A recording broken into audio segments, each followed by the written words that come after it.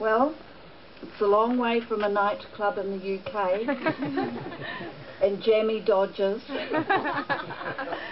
to the beautiful Bay of Islands and a whirlwind wedding, which I'm sure will prove to be the happiest day of your life. We have come here today to witness Tony and Damien give themselves to each other in marriage. Now, marriage is a free association between a man and a woman who love each other, who trust one another's love, and who want to share their futures together.